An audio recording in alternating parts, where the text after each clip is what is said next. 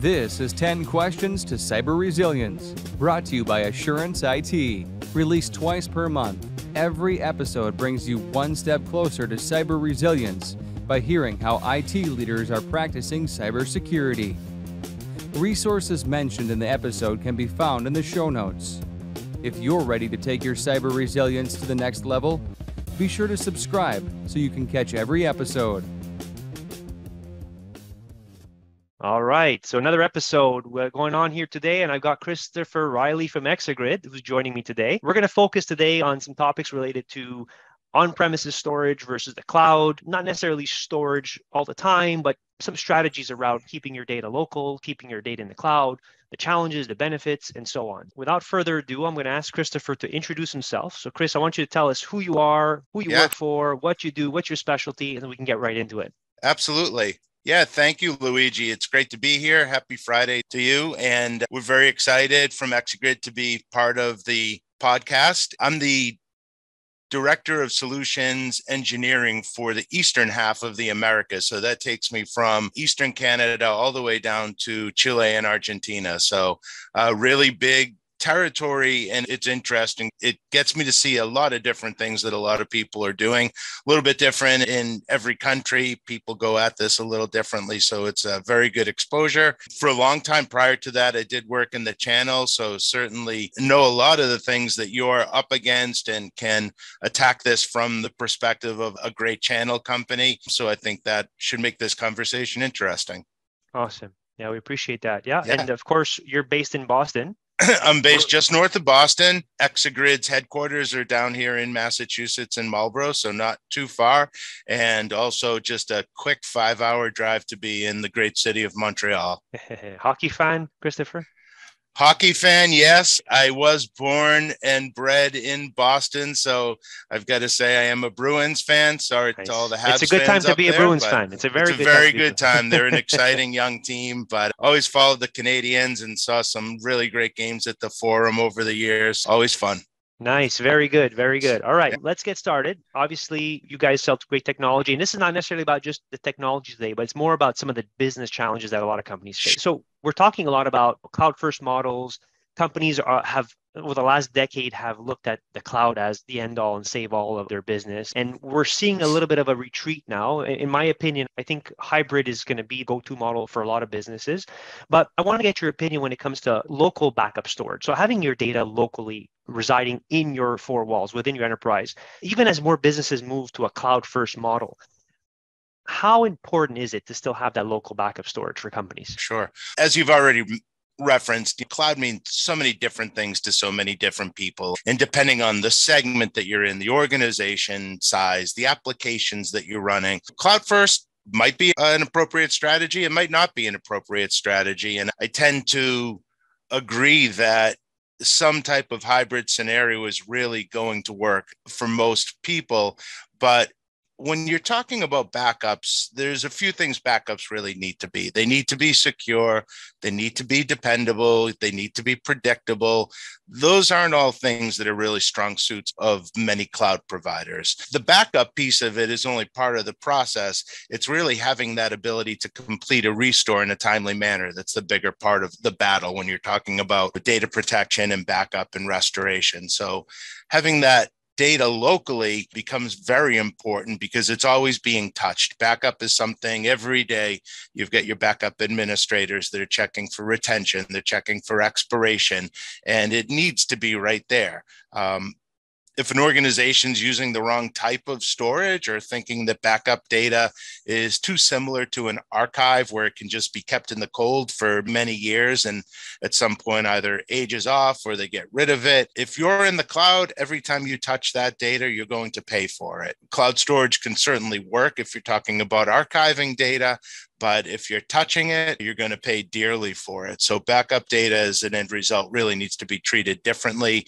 And in our opinion, is best served in the enterprise on-prem. Okay, so keeping that local copy is always, it's a recovery question, right? So it really is. It's about the continuity factor. How fast can you recover in case something really bad happens, right? That's right. And a lot of people forget that. And I often bring it up with clients is, yeah, great, you got a backup. That's fine. But have you tested it? How quickly can you get it back up and running? And that's really what the business cares about, right? Absolutely. And Absolutely. backing up is a rubber stamp checkbox. That's what it is. No, being able to back up is a rubber stamp. You've got to have it. Just about anybody can do it. But how fast can you make the backup? Are you doing it inside the appropriate window? And more importantly, how fast can you recover it? Because downtime is money lost to most businesses. Okay. And so my next question, kind of, you touched a little bit on it. And really, there are risks of relying solely on a cloud-based storage for your backup. And again, this episode and this conversation is not to knock backup vendors or backup providers, because Assurance IT, we actually do obviously backup for our clients in our cloud. So we understand the challenges, but we obviously promote having local data first and then having a secondary or tertiary copy offsite. So what are the risks of relying on cloud-based storage for backup, in your opinion? Yeah, we've started to see a good amount of customers that have moved back away from the cloud. And the very first thing that they tell us is that the bills that they're receiving are just untenable. Not only are we being told that the bills are huge, but they're totally unpredictable, which is enough to drive any good chief financial officer, CFO, insane. They really need to know that there's going to be something that they can count on a monthly basis, so they're not ever being surprised. And that's rarely the case with some of these major cloud providers. The promise of available, fast, and cheap, it goes right out the window the first time a customer has to restore. And if that's a large volume, the egress charges start to come into play. So cost is a major factor, a major risk factor for them. Not only the going to experience those big egress charges, the performance of that restore, as we've mentioned already, is key. The longer that organization is down, the more they risk losing money. And we've seen a lot of businesses actually close because they couldn't get the operation back up and running in a reasonable amount of time. So that's a big piece of it, is that recovery piece. If somebody's experiencing a disaster situation, that organization needs to get that infrastructure back up and running as fast as they can. And some of them are going to be willing to pay dearly when that performance is required to accomplish that. So businesses will lose money as long as they can't be up and running. And we feel that being on site and doing it with a product like ExaGrid is a much more secure and faster, more reliable way to get your data back when needed. I'm going to ask you specifically about ExaGrid and the technology you obviously sell. Before I get to that, I have one other question I want to ask, but I definitely want to learn more about what you guys are doing and how you're doing it. I know, frankly, because we use it here and obviously we use it with our customers, but it'll be good to get it from yourself firsthand on how it can potentially solve some business challenges. We are seeing a huge issue with IT labor shortage, technology. There's obviously a lack of skilled labor in the workforce right now when it comes to IT. And obviously that impacts local backup or just backing up. What companies done is basically say, I'm going to move to a cloud, make someone else do it for us, and we're done. But it obviously requires some kind of task skill set to maintain local backup storage systems. So what are the challenges you are seeing, and can they be avoided, or are we doomed because we just have a lack of IT staff in the industry right now? It's a great question.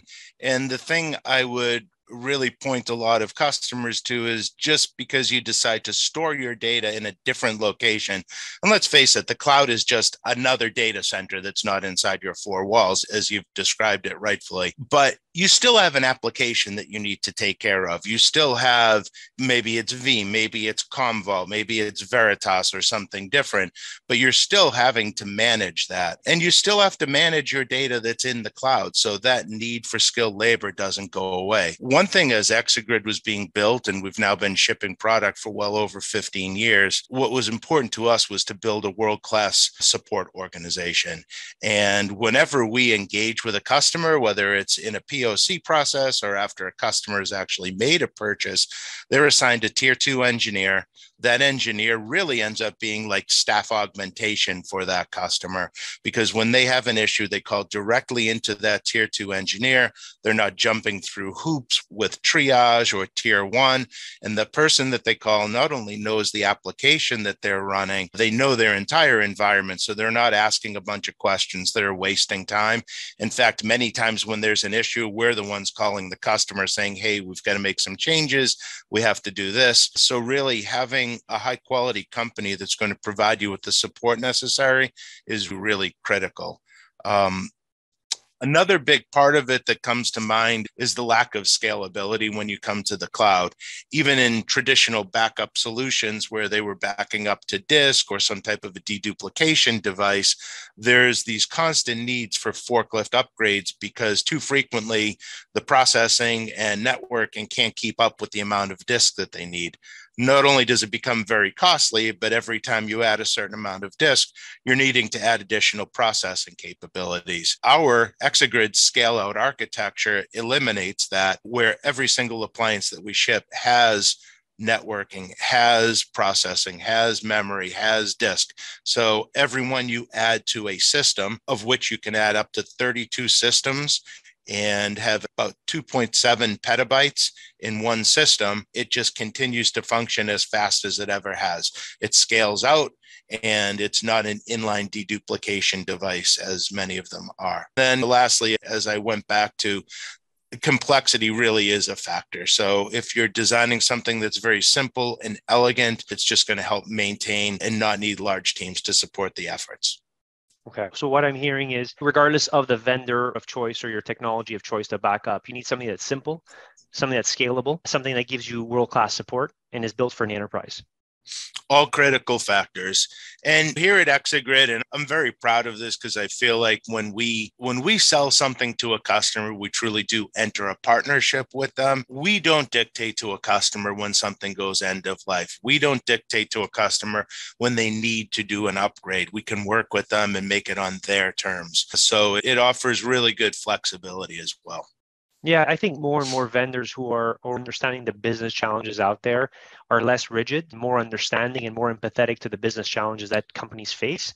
And in my opinion, if you're empathetic and you understand and you have the flexibility, it allows for that true partnership and for longevity, and especially support. I know a lot of customers who call us and who move back from a public cloud provider, and they come to us and they say, well, I pick up the phone and try to get support and they don't get anyone. That's a major issue that customers sometimes forget when they're signing the first purchase order over to them.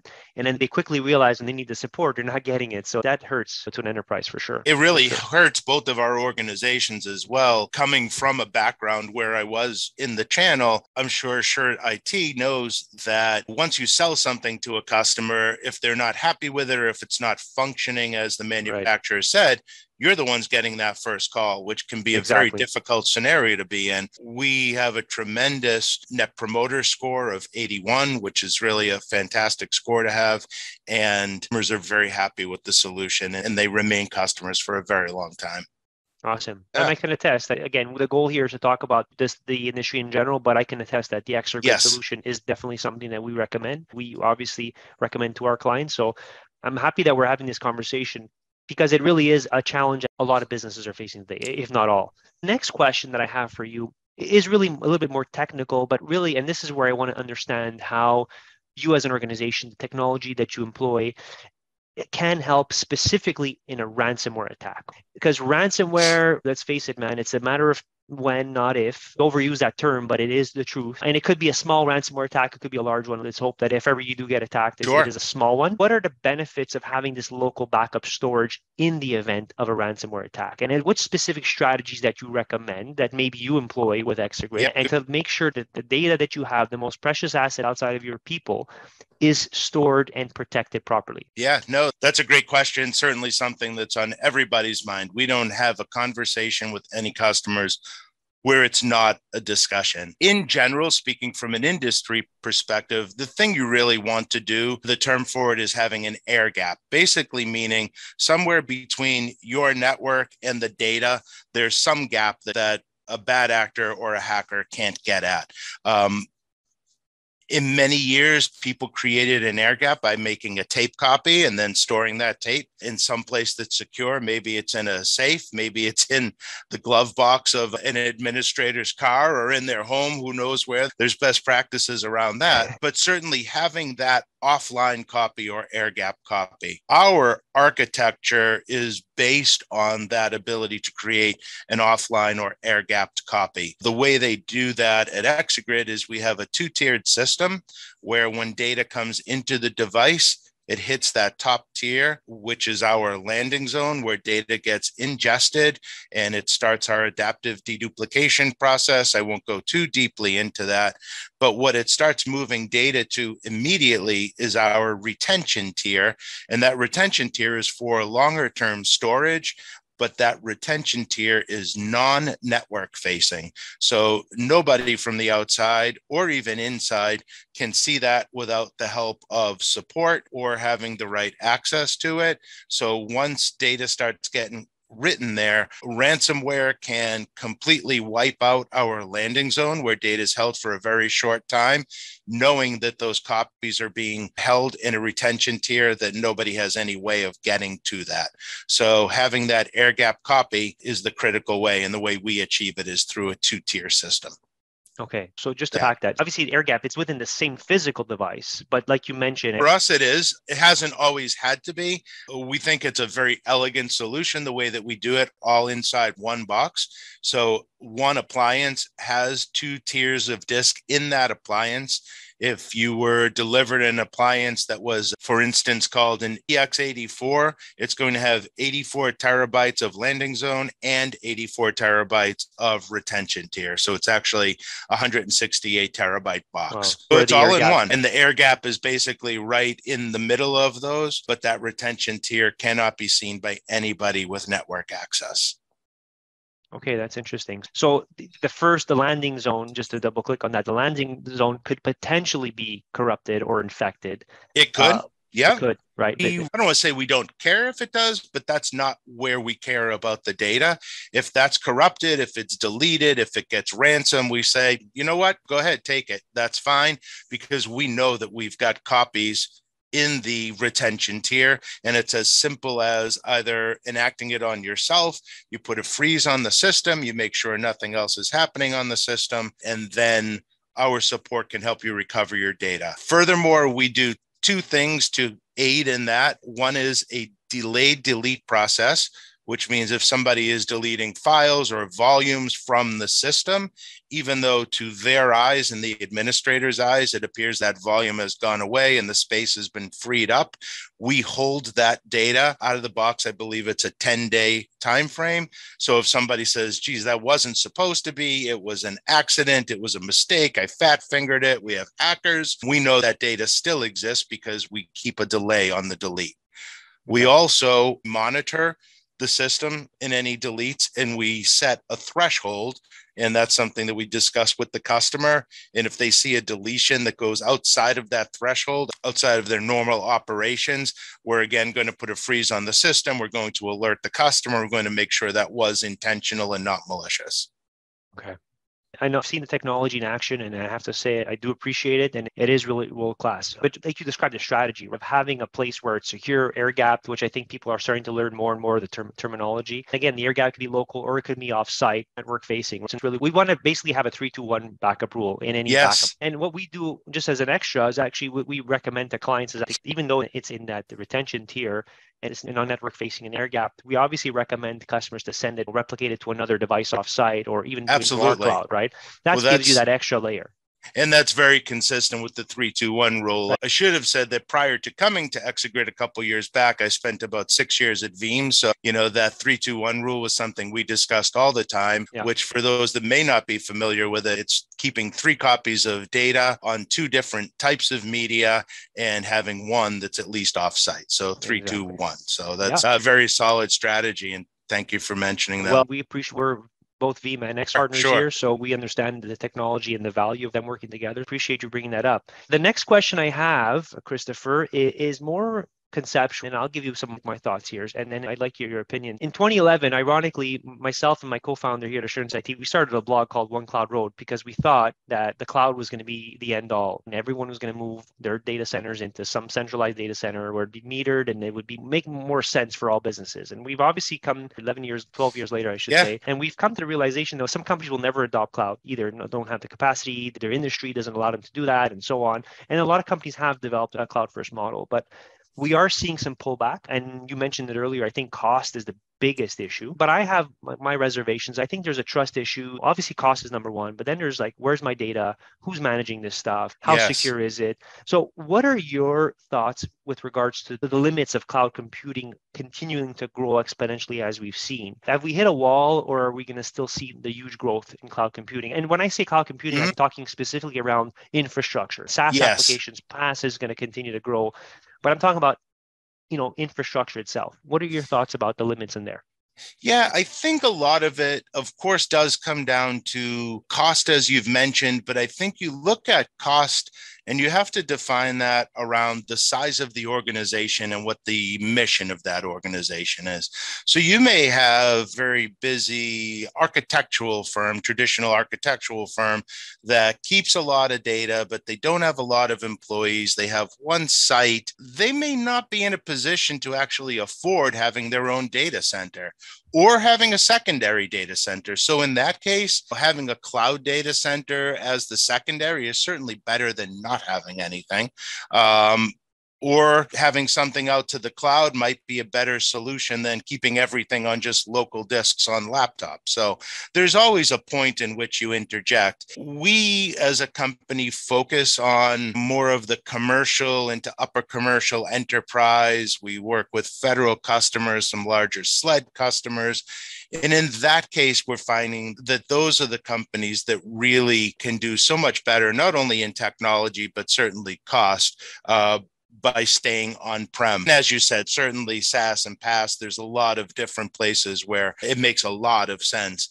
But we're finding that some of the smaller customers, cloud may be a viable solution. So I don't see it going away completely, but I don't see the development of infrastructure to continue at the breakneck speed that it did 10 years back to about 5 years back. It was really all the rage. Everybody said cloud. Nobody knew what it meant. And finally, when the CFO started getting to look at some of the bills, they wanted to know more for certain. Yeah, so that brings up an interesting point, a little bit off topic, or maybe on topic, but a customer came to me. We actually share our workload between two major public cloud vendors, and they have one dedicated team, which could be made up of a few individuals, who basically has to go through on their monthly bill invoices to verify if it, because they have their different metering strategies, and they have to go through each and every single invoice to make sure that they're getting what they need, or they're being charged appropriately. So if it takes 2 or 3 full-time bodies to do your invoicing and make sure that you're not getting overcharged and so on, that's a cost that was never factored in. For sure. Now you have accountants doing the job in IT department. It's really something. And I'm sure you experienced this when you started the company. Was we used to sell and you would meet with IT directors and VPs of IT. Today, the conversation is so much more of a business conversation. We're frequently talking to chief financial officers, to CEOs, to business leaders in the organization. And it's really critical for them to understand what the cost is. And to me, I think the predictability of your billing is a very critical factor that they always have to take a look at. Yeah, I agree. The predictability factor is something that a lot of customers are struggling with right now. And that's why we always come back and we say, for me, in my opinion, keep your infrastructure, some of your workloads local. Still makes a lot of sense, especially when it comes to protecting your data. Again, I don't want to rehash this, but maybe in 45 seconds or a minute, if you can tell us the elevator pitch of what ExaGrid does for clients of all sizes, because I know you guys have appliances that can fit smaller businesses to larger organizations. If you can give me the 60-second elevator pitch, I think our audience would really benefit from it. Okay, I appreciate the opportunity to do that. So ExaGrid is a tiered backup solution. The way we operate is we have an appliance that employs a 2-tier system. That top tier is called our landing zone. That's where we ingest data and start to process that data and kick off a process called adaptive deduplication, in which we start sending data to longer term storage, which we title our retention tier. And that retention tier is non-network facing, which means it guards against ransomware and allows for very easy recovery of ransomware. And we further protect data through 2 technologies. one calling delayed delete and the other called retention time lock, where you can actually lock down the system and be sure any attack or any type of deletion is stopped right on the dime so no further damage can be done. And then we have a very simple recovery method. And all of this is supported by a world-class support organization to help our customers. Fantastic. And it's scalable. It's highly scalable. Thank you for that. That's a phenomenal point. It really is. Mr. Andrews would not be happy that I missed scalable. I watch all this stuff on Guys on Point, man. Absolutely. Scalability is incredibly important, not only for what we're doing, but for our partners, where they get ExaGrid going at a customer and being able to have that customer grow the solution as they need to and not having to overbuy or underbuy just to show a certain price point. Scalability and being a scale out solution is very critical. Those that we compete against, whether it's a straight disk, is not scalable and very costly, and traditional inline deduplication devices, again, do not scale very well and cause a lot of forklift upgrades. Got it. And you can sit behind any backup vendor? We can sit behind about 25 different backup vendors, and it's pretty much all the major ones. And we can also take in some native workloads from SQL and Oracle and things of that nature. Awesome. Which is important, right? You need to be highly versatile, I think, when you're doing backup. You need to be able to fit with different vendors, right? So That's great. Christopher, look, man, you know what? I really had a good time talking to you today. Yeah, Luigi, thank you. It's a pleasure. You made me feel good about our commitment and partnership with ExaGrid as well. The technology discussion was great. The industry conversation, I think, was even better. If we just need to recap this, I think we both agree that hybrid models here to stay. We're not going to probably see the exponential growth in cloud as we saw over the last decade. Agree. And cost is probably the most important factor here when it comes to cloud computing. I think customers want to rein in those expensive costs or unknown costs or unpredictable costs. Yes. Yeah. All great points. Fantastic. Anything else you want to add? Lunch is on me the next time I'm in Montreal. Oh, man, let me know if you're around mid-February. I'll be around for sure. Everything that I'm heading up to Canada in mid-February, but it's my favorite time of the year there. This time of the year, man. I was built to withstand. I mean, for the Bruins game in February? No, they're playing in April. No, I'm just doing a tour of Eastern Canada, and we'll go see some of our friends in Toronto and Pat in Ottawa. Certainly make a stop in Montreal, and we'd love to. We'll be waiting for you, man. Here, all right, Christopher. cool. Appreciate it. All right, man. Have a good Thanks, day. Luigi. Have a good weekend. Have a great weekend. Thank you very much. All right, bye now. Thank you for listening to 10 Questions to Cyber Resilience, brought to you by Assurance IT. Assurance IT is in the cybersecurity space, specializing in data protection and compliance. Since 2011, they primarily help mid-sized enterprises in Canada. If you have questions about protecting your data, reach out to us directly at info@assuranceit.ca or visit assuranceit.ca.